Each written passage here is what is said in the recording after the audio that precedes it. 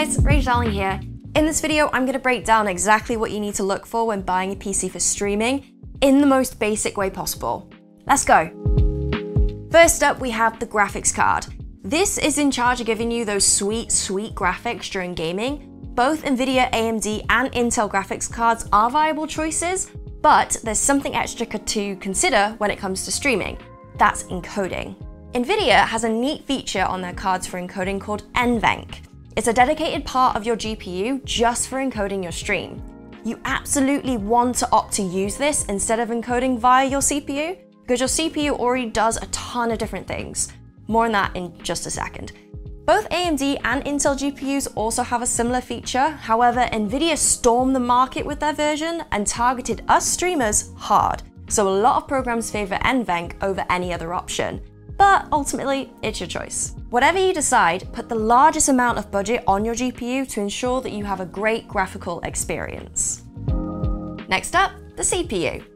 Your CPU is your component responsible for handling tasks on your PC, like your game, encoding your streams, and juggling alerts, chat boxes, and other sources.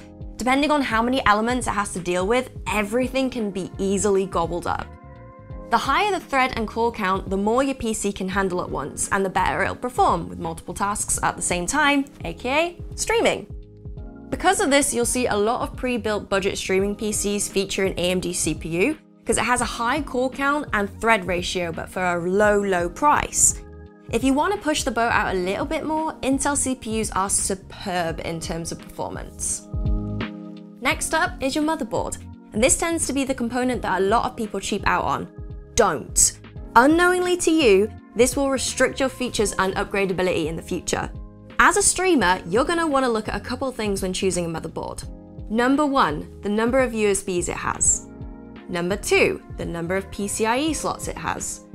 As streamers, we use a stupid amount of USB devices. And so choosing a motherboard that only has 4 USB slots on the back of the board mean that you will have to, at some point, invest in a USB hub. If not almost immediately. Think of your mouse, your keyboard, your headset, your webcam, your microphone, that's 5 already. Secondly, PCIe slots allow you to use faster SSDs and internal capture cards like the Elgato 4K Capture.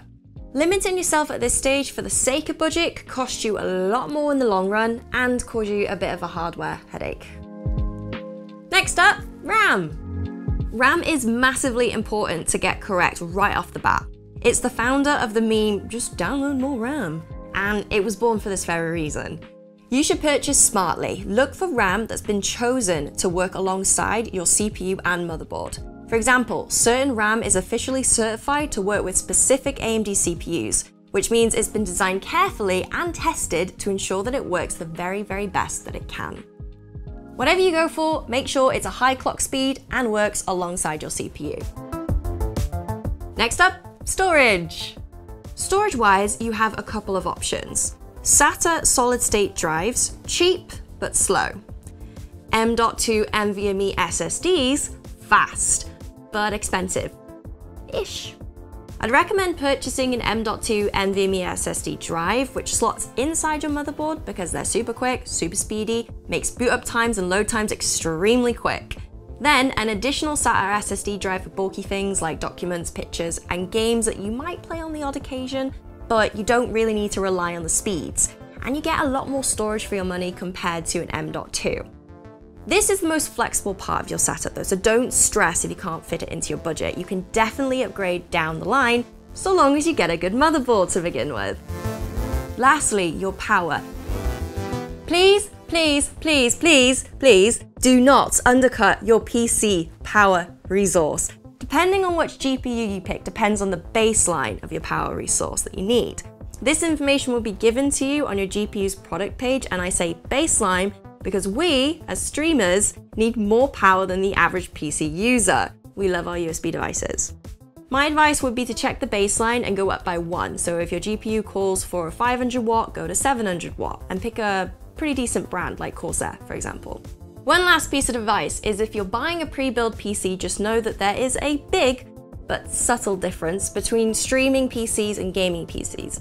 A gaming PC will most likely prioritize a good GPU over a CPU, and a streaming PC will balance the GPU and the CPU, making them equal relative to performance, so keep that in mind. Finally, if you're looking to venture into PC building, take a look at our huge range of PC components over on our website, scan.co.uk. Or, if building isn't for you, I don't blame you, take a look at our pre-built PCs designed and crafted by our 3XS experts and take advantage of our incredible award-winning customer service and warranty. I really hope this video helped, and if it did, make sure to let me know in the comments below and follow us on socials @ScanGaming and myself @RageDarling for more. We'll see you guys in the next video. Bye!